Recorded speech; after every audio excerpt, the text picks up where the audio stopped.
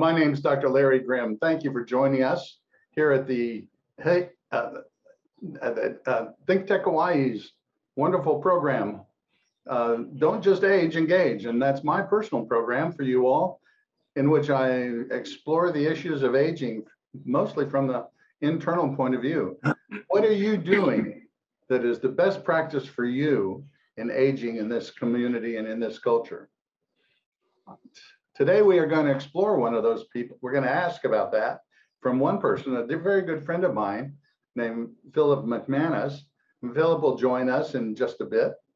But what I'm doing is saying that it's most important for us to look at models that we can claim, opportunity that present us with opportunities to grow and to function in ways we want to. We are excellent as Western civilization at studying the problem. We study problems until we don't know what we're looking at sometimes. But what I like to do is to study solutions, study examples of people who are in fact aging in such a way that their life is what they would call full and wonderful, and that we would look at and say, that is pretty extraordinary. Philip McManis, welcome to my program. Thank you so much, my friend, for joining me here today and sharing some of your story with us. And I've always said that the most important thing we can do is tell our story, and you do such a beautiful job. Philip, would you just do an introduction for our viewers? Well, thank you for having me, as they say in Nepal, namaste. I've known Larry since we were in high school, and we ended up in Hawaii together, back and forth. I've been traveling quite a bit. I've been in music since college, which let me travel all over the place. And then I got involved in video over the last 10 years or so and started chronicling what I was doing. And that's basically the place I came from. Music is a great way to meet people because it goes right to their heart and they forget that you're watching them too. So what kind of music do you like the most? What is the music that is your music? My father was a pipe organ builder and concert organist of some repute. So I was in piano and cello and voice up through college, and then picked up guitar at 19. And that became my money-making instrument, but also my most passionate instrument, although I still play the cello. It's an approximation playing the cello because I haven't played for about 35 years. So when you're putting your finger down on the fingerboard, it's wherever your finger is or the note is. So you're constantly making and creating a new note every time you put your finger down, as opposed to a piano key. So I would call it an approximation, a very humbling experience, because you're never in tune, but it sure feels good. And it's not a question of arrival. It's a question of being somewhere around kind of how it works. So I would say I love cello. I'm playing classical music, but my own music and guitar, I can't tell you what it is, but I have these beautiful guitars I've acquired over the years that seduce me constantly to play them. Well, that sounds like a good description for what I would say is the aging process. You don't know what you're going to get to. It's maybe not going to be the exact note, but you're in the process of getting to it. Yeah, well, there is no exact note, I guess. It's all an approximation and a quest, or not even a quest, just a discovery. There is no arrival. There's a wonderful quote that goes, when you seek outcomes, you get consequences. It doesn't work out the way you always want, or really does it. Philip has, to the viewers, I want to say that Philip has made some tremendous, I think, accomplishments in his elderhood. He not only enjoys the music he produces, but he also has some achievements that he's made. And I'd like to get to those in a little bit. We'll share a little bit of video of what he's done, where he's been over the past few years, and the encouragement that he brings, I think, to anyone who knows him. he has been an inspiration for me. I am here in Hawaii because he invited me to come. And it was his adventurous spirit that helped to turn me into an adventurer myself. And I hope that you can find in this few minutes some of that same electricity about his life and his adventuresome spirit. But tell me, Philip, tell the viewers, if you will, what do you think is the most important thing to hold on to for, or what has been the strongest motivator or enabling factor for you in your elder years now to have such a fulfillment, such a strong and adventuresome life? Well, I never considered myself to be an age. Not having had children, you don't get to measure yourself in the aging of your own children first. So it would be, elderhood to me has been more a matter of change, things changing in me and recognizing it, but I didn't associate it with anything in particular. So it's a matter of how do I'll never play volleyball again, really. I'll never run again, but I did a lot of that for years. But realizing that developing my passions in many ways, not just in volleyball or running or something physical, but other things that I can do, just shift that passion off to something else. It's not a question of my favorite uncle was a Baptist minister, Uncle Theron, who died first, regretfully, of my half dozen Baptist minister uncles I had from my mother's sisters. And on his deathbed, we were all standing around, the family around his deathbed, I being a half generation younger than my siblings, second litter. And I listened to the stories I'd never heard. And then in a pause, Uncle Theron said in a small voice, "I think my life is just a collection of my loves. I am what I love." And I was 19, and you're always kind of looking for yourself at that age if you're lucky.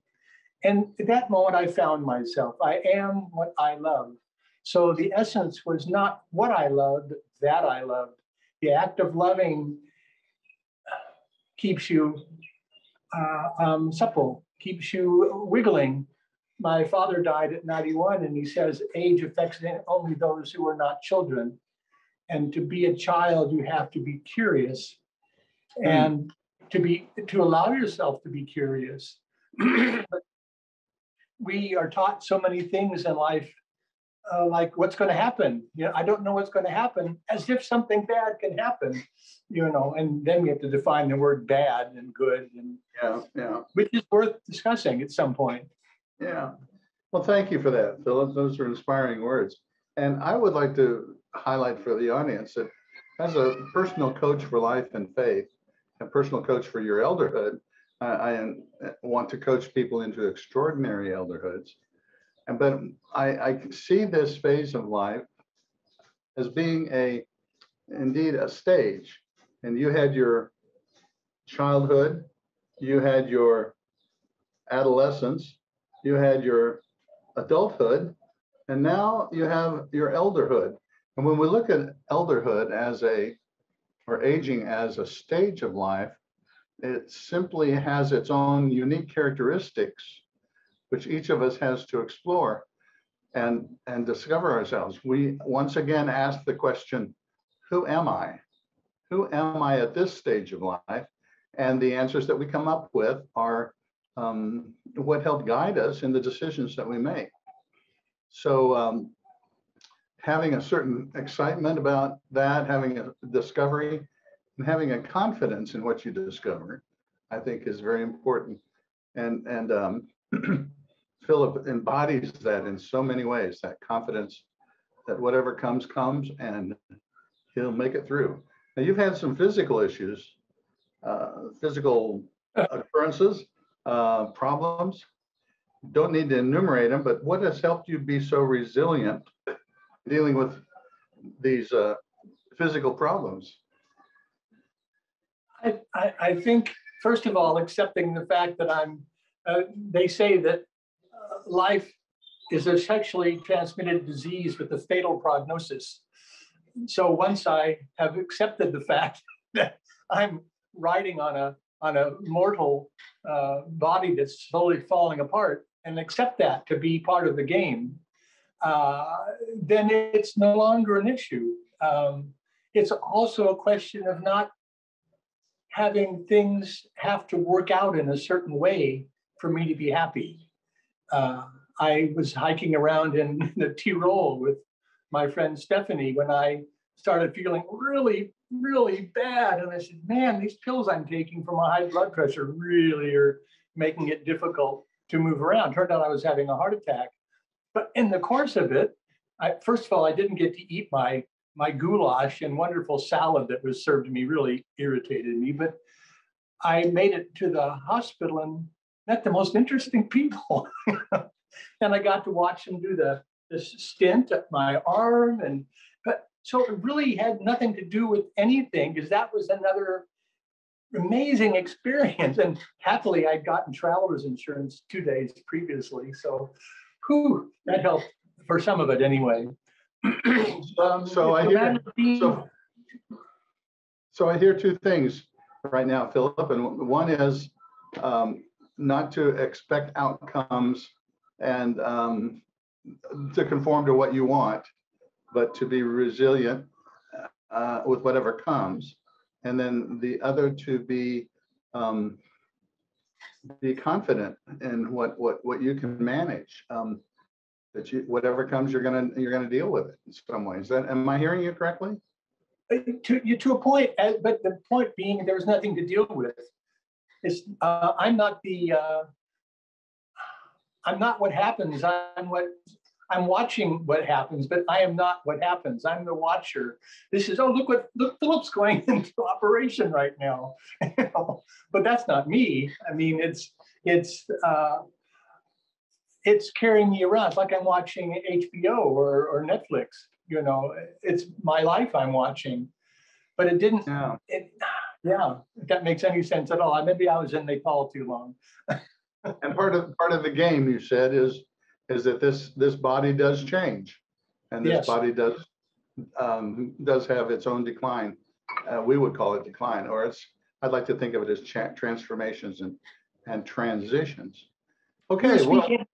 Okay.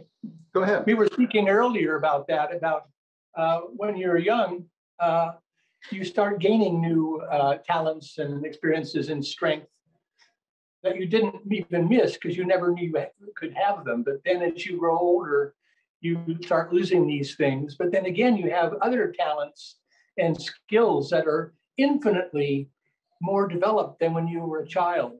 So to let the things go that aren't relevant anymore and really focus on what I'm into and able to be into. Yes. And what he has been into, my friends, is pretty phenomenal itself. One of the things that I can report to you that he did was to organize a canal trip, a couple of canal trips in France. Philip, tell us about the canal trip, the one that we're going to view. We're going to view some of this video of this.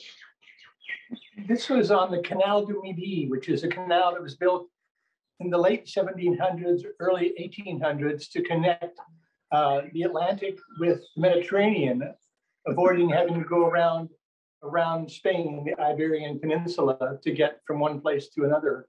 I had owned a riverboat in Hamburg, a 100-foot long 1922 riverboat that I just stumbled across or splashed across back in 2000 and had it for several years and learned how to really manage a flat bottom boat. So I hired a ship and had two ships actually, and had my friend Stephanie captain one and I captained the other. And for 2 weeks, we navigated this canal, which has bicycle paths on the sides. And we only went like 130 miles in 2 weeks. So, but it's such a rich environment, which maybe the video might show you. And I had a drone that I've really been enjoying, that I did some video with. In any case, that was the trip. I had 8 women with me between 21 and 80.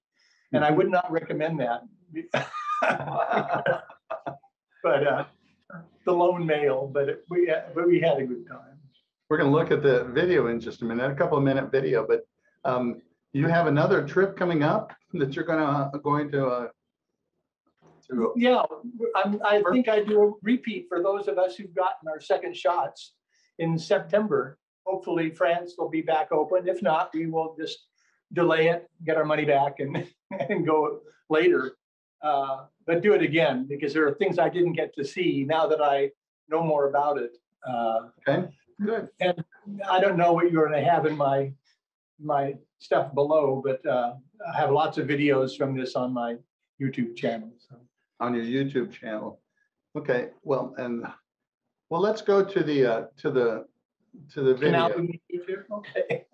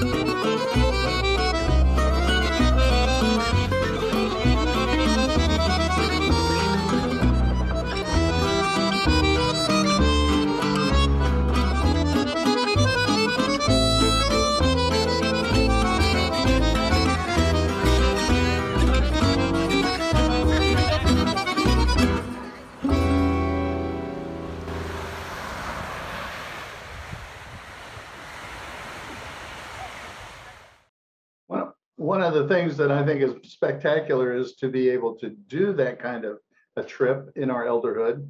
But one of the things that I'm most amazed at, Philip, is that you took something that's been a part of you for many years, and just 3 years ago, I think it was, just created this event and this opportunity for people. Did I mention that he's adventuresome? I should tell you that I had just had neck surgery the week before from having been hit by a car in Chinatown in Honolulu, but that was fine.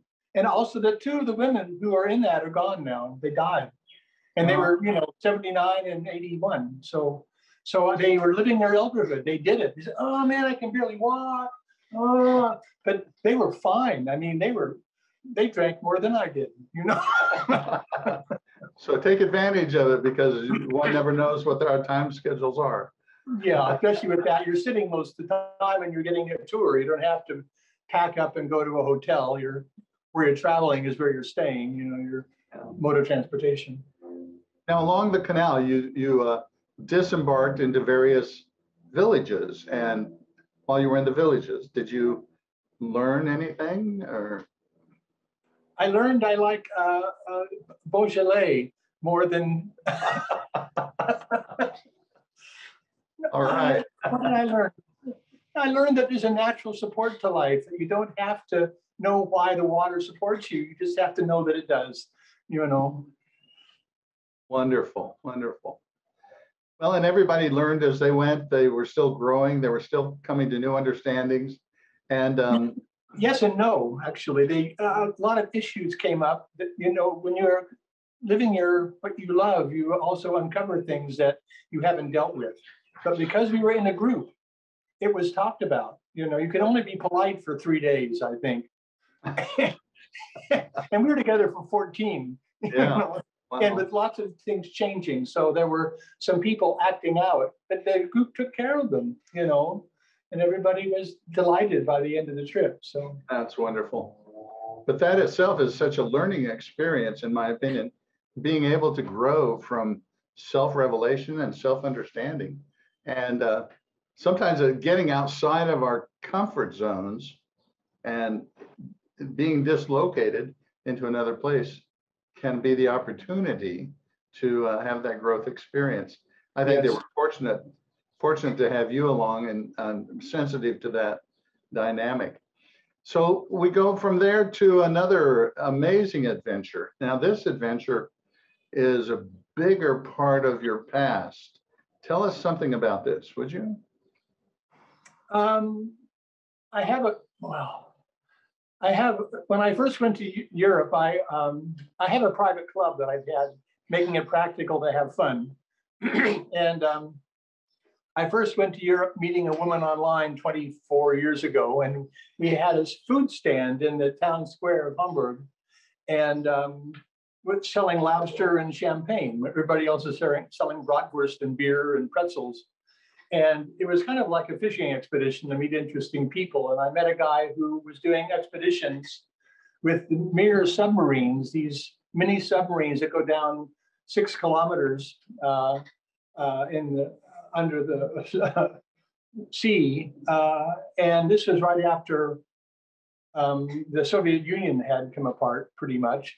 And these guys were having a difficult time. So he hired these ships to do interesting tours, and he was doing the doing the Titanic with these submarines, charging $35,000 a pop.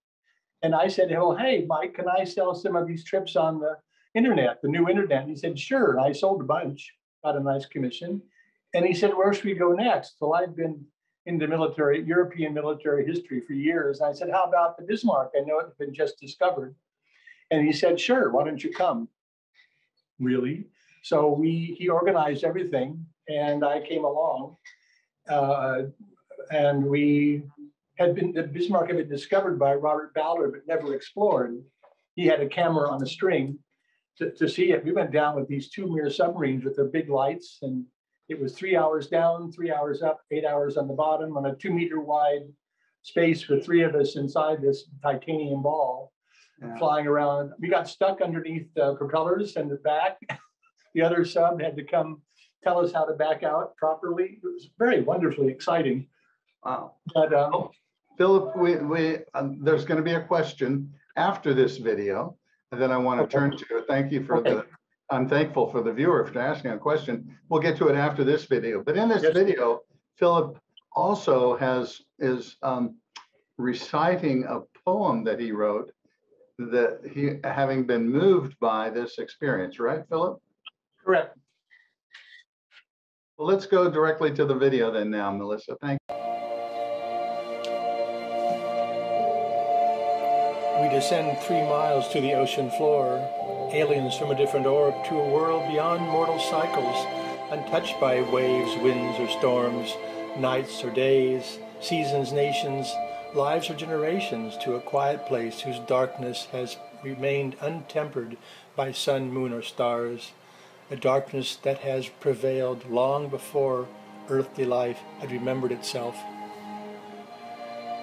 We have found a lost prop from a long-closed play, and with it the final scene from that lost director's cut. I am a member of the last undeserving audience of a few souls, where thousands once had attended some 60 years ago. The giant sunken ship, again seen by mortals who briefly give her back her name and her story, is no longer just a strangely shaped stone among many, or a garden for delicate anemones, but for a few hours becomes the silent echo of past dreams and glory, terror, fire, destruction, and despair, all projected onto her through 17-centimeter thick portals. Our alien lights briefly materialize a tapestry of rusticles and flowering creatures rivaling the beauty of Buddhist Zen mandalas, which fade again into timeless darkness as we turn away. All my life I've known the story of the Bismarck in her final days, imagining her fine and proud, as if she had never died. But that image has been ruined as I see her broken in her open coffin, just as, after seeing my mother cold and dead, it took me years to remember her any other way. For me, the memory of the Bismarck shall be the same, so much for glory and for fame, a hero's death, both slayer and the slain. Now the spirit lies not on the ship, but with the men who sailed her, once former foes. We work together to write this final chapter. It is my honor to have met them. We have made these memories treasure.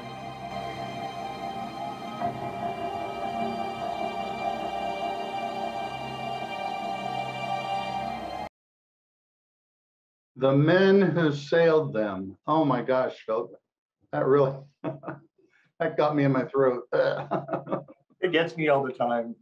And that boot, that single boot, was very moving to me to see that. That's a profound experience, and one that you hope to replicate, do a repeat. We can if we had the people that wanted to do it. I know the folks that do it. Made friends with a lot of Russians. For some reason, I've been hanging around Russians for years. We've hired a 315-foot tall ship for 6 weeks in the Eastern Caribbean 20 years ago, all sorts of stuff. So, and they're Russian run, but yeah, we can do it.